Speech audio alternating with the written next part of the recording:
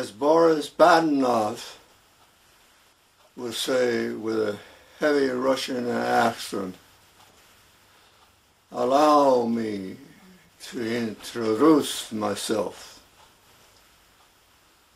I am Stanley Chang, an 88-year-old child prodigy. I make inventions. This is my latest invention, a perfectly floating, free-floating soundboard harp. At my age, I do not need the money or the fame. So I do not intend to patent my invention. I'm going to give it away free to all harp makers. So this is a video that I'm going to be putting onto a DVD and mail it to all the major and minor harp makers in the world. It is in the public domain, and you can make as many copies as you like. You can share it with any people you like, and don't you try to patent it, because I have invented it. Today is the 28th of April, the 28th of September 2016, and I will be describing in my video that will follow this about this harp and its construction. The idea is really very, very simple. It is to add a relief spine behind the soundboard, directly behind the holes for the harp strings to come through. And so the relief spine will take up all the force by all the harp strings. Therefore, the soundboard will be absolutely free to float. So, enjoy the video and share it with anybody you want. It is in the public domain. This is my new soundboard, installed but not attached, except at the very top where you can see that one screw. That screw took an hour to put in. The reason why I'm not attaching it right now is because I want to prove that once the strings are on, there's no pull on the soundboard outward.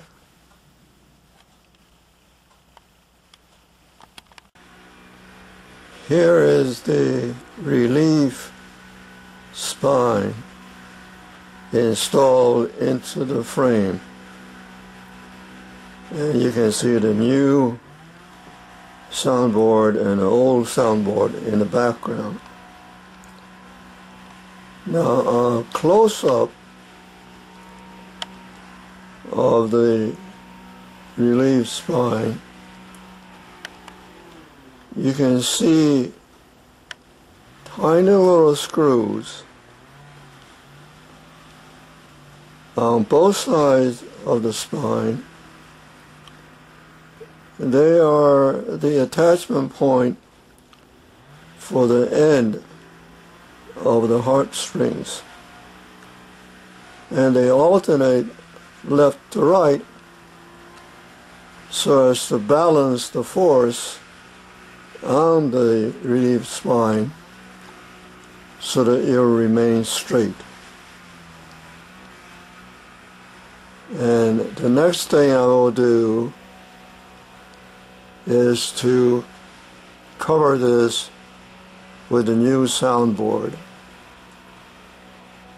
You can see the attachment of the relief spine at the top,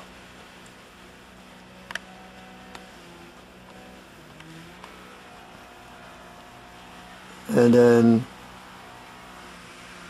at the bottom.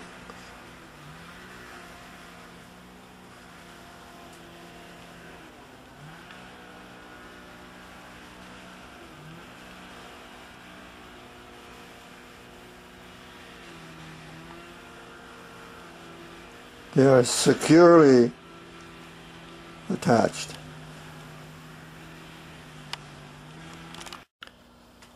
This is a view of the soundboard installed, and it is free floating. There are no screws on the bottom. It is free floating, and there is only one screw at the top.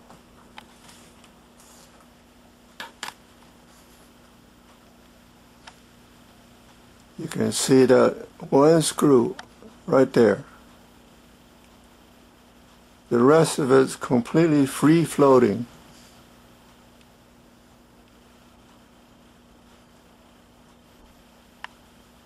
All the holes for the strings with eyelets have been installed.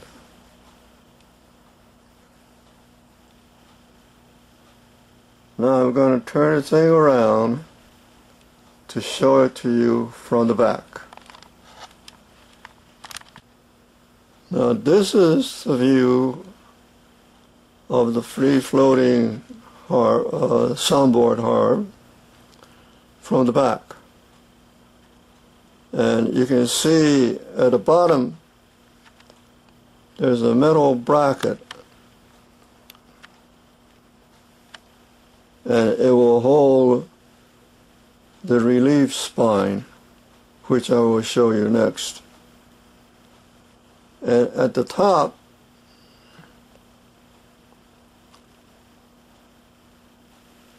you will see a bracket which will hold the top of the relief spine. There it is.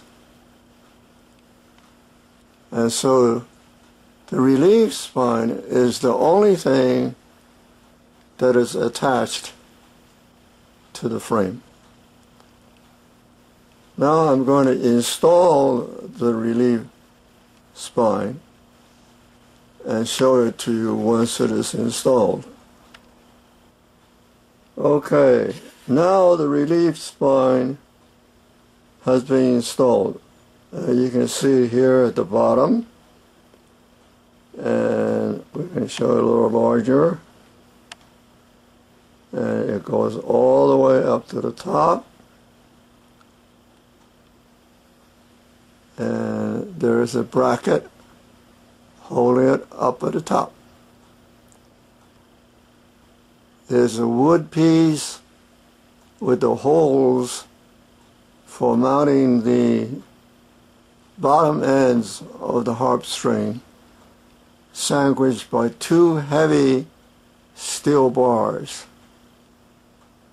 And when I install the harp strings, they will be installed alternately left and right.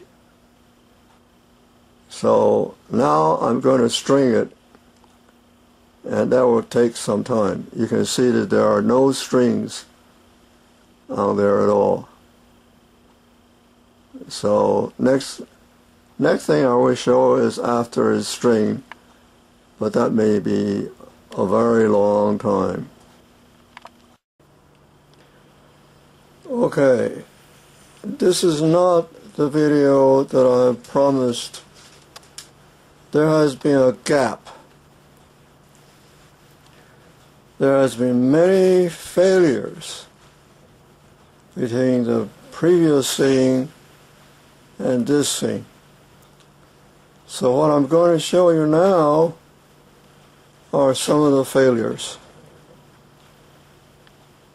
You may remember seeing this piece of wood I'm running up and down. This was the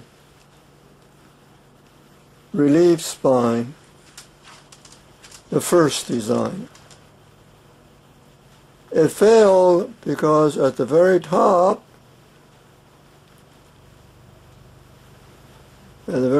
there, it broke. And next to it is the steel bar which supported the wood, but it did not extend full length. As you can see, it's shorter, and so that failed. On the next try, which is shown right here on this bar,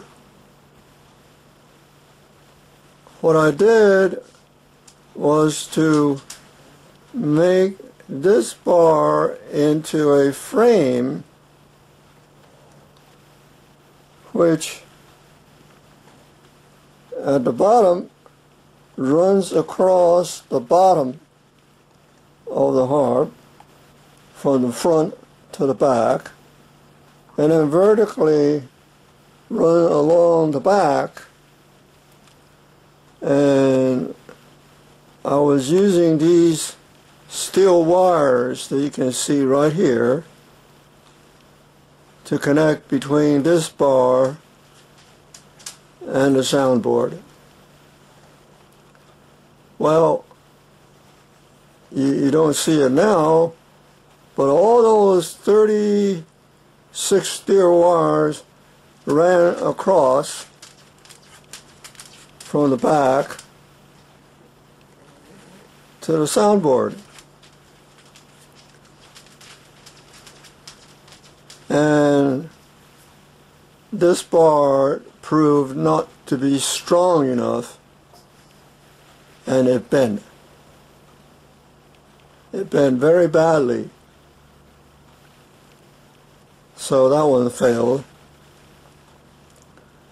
So I went back to the relief spine, which is this one right here, the next try, and went back to simply the steel bar by itself without the wood. So I had to drill holes into the steel bar itself. Well, it failed because, by golly, this steel bar looks like it's strong enough, but it wasn't. It twisted and bent. And so that was a failure. I will show you the success in a moment. Now, next to that one is my attempt at the soundboard. And this was the soundboard that I showed in the previous video. But what I did was that I made these two curlicues. And the idea being that since I don't need the holes in the back of the harp anymore, I can let the sound come out the front like in a double bass violin, you know, the one that you play standing up. So that was the idea. But look what happened. What happened is that if you count the string holes, there are 11 of them down here, and the rest are above. So basically, the curlicues I made cut the soundboard in half. You know, about 1/4 of the strings are down below, and then 3/4 of the strings are up above. So those are the failures. Now, let me go back to the harp, and oh, wrong way. Okay, so there's the harp. And let me first of all describe what the idea was. The idea originally is that you have these harp strings running vertically down, and then you have this soundboard which is diagonal,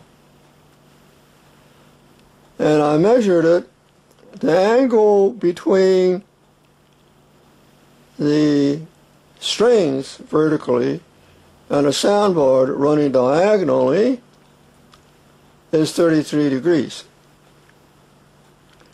And with the 26 harp strings pulling on the soundboard, it is pulling the soundboard up. And so on the soundboard, the effect is that there's a force running up the soundboard, and then there's a force running perpendicular to the soundboard away from the soundboard. So the problem is that all harps, the problem is that there will be a bulge in a soundboard outward right about here.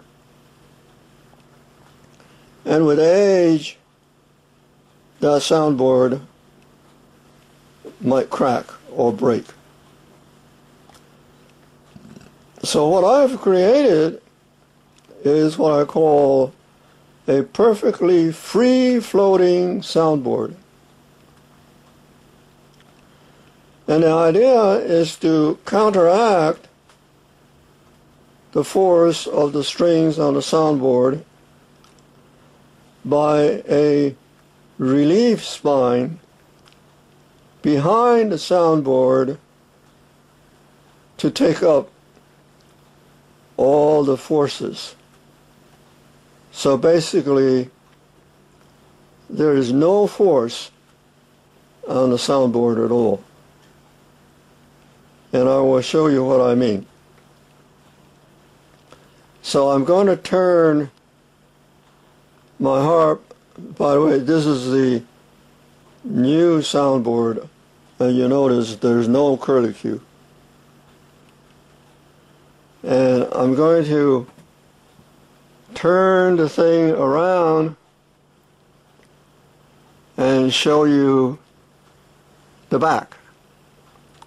So if I'm not steady, it's going to be a little wobbly, okay? Well, I can't quite reach the harp, so I have to stand up.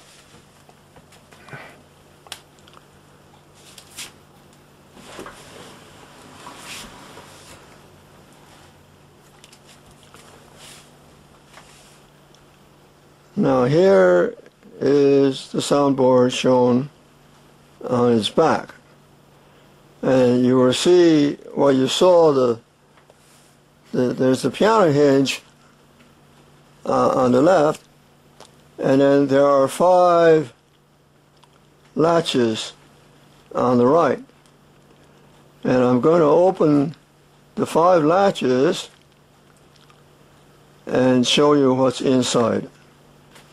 So just hold on. Okay.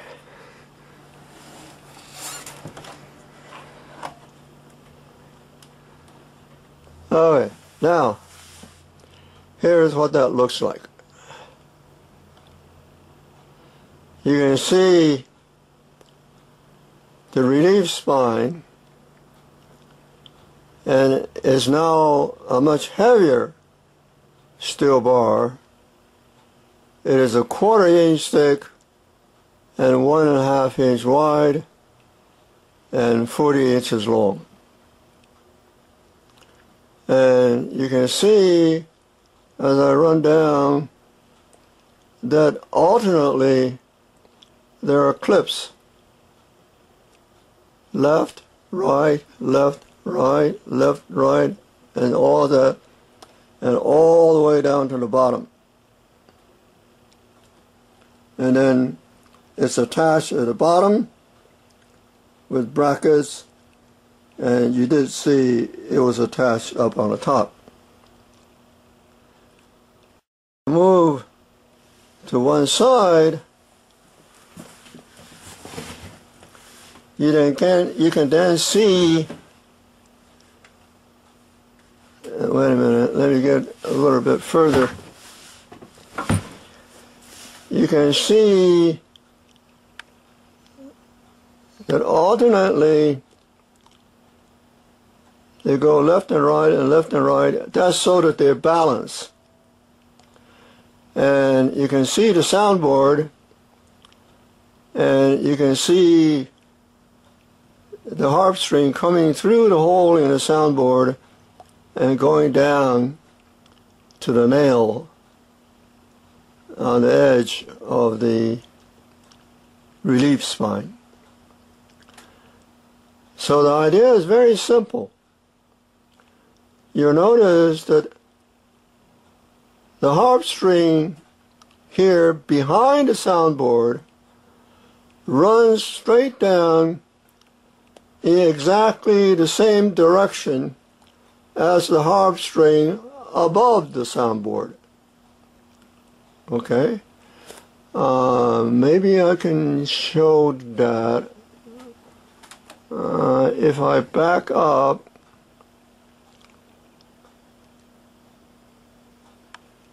And you can barely, well, maybe not, but here you are,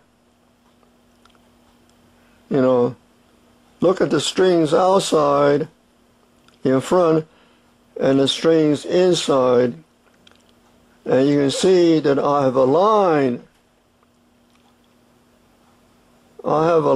the strings inside also as 33 degrees. So the harp strings goes from the top at the tuning pin down to the back of the relief spine, with only an interruption through the eyelet at the soundboard. That means that there's no force on the soundboard at all. It is perfectly free to float. So let me turn the harp again, so you will excuse me.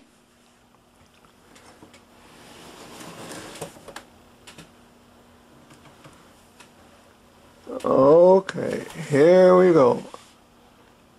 Now on this view,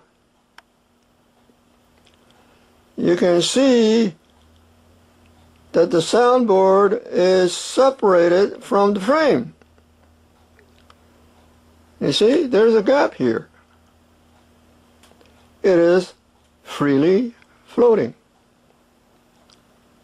There's absolutely no force on the soundboard, and it is held in place by one screw, one screw up here at the top,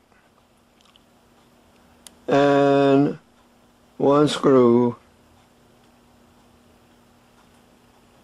down at the bottom. That's all. It floats. And what is fascinating is that you can see a gap,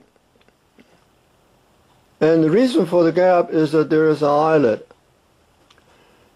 And so the string make a zigzag at the eyelet, and because of the zigzag, the soundboard has to find its own equilibrium, and the equilibrium is slightly above where it originally was.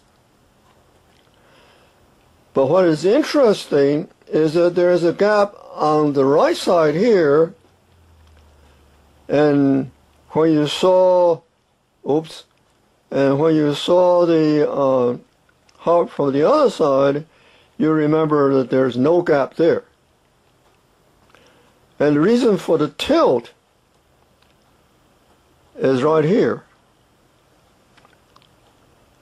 The neck of the soundboard is tilted to one side. By the way, this is called the neck, this curvy part. And the vertical support is called the post. And the reason why the neck is tilted to the right is because all the strings are on the left side of the neck. And so the soundboard, being perfectly free-floating, would then have to tilt to the left, and so the right side here is separated from the frame, and the left side is not. And so that is what a perfectly free-floating soundboard harp looks like. And I've shown you all the failures, and I've shown you the success. So let me get that around again and give you another view at this. So there is the relief spine, and there are the harp strings coming through the soundboard, going to the back of the relief spine, alternately left and right, and at 33 degrees, so that, oh yeah, here you can see the harp strings runs down and outside of the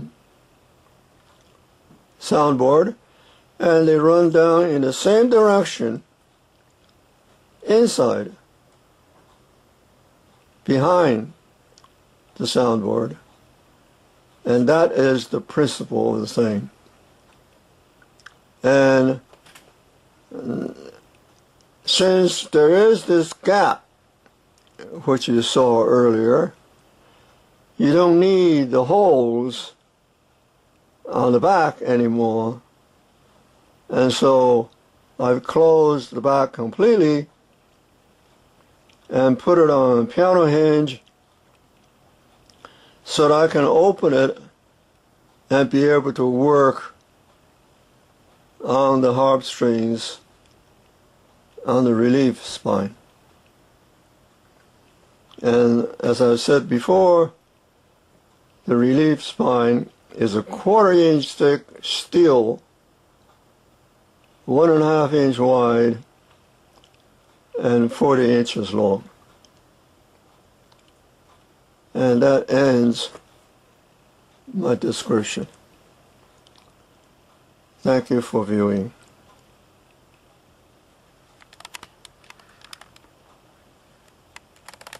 Well, here I am again, without the benefit of a Boris Badenov introduction. As you can see, I don't have my prototype 1 harp with me. I gave it to my beta tester yesterday, Dr. Vanessa Sheldon, a professional harpist. And she will be playing it in the next video I will show you. So ladies and gentlemen, please welcome Vanessa. Thank you.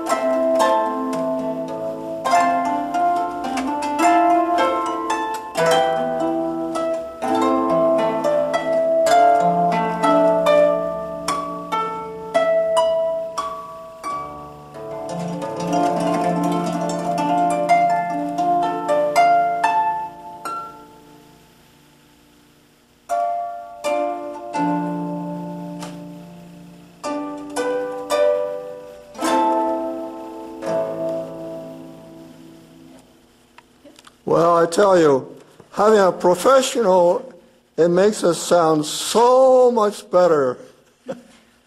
Anyhow, that was Dr. Vanessa Sheldon playing my harp for me.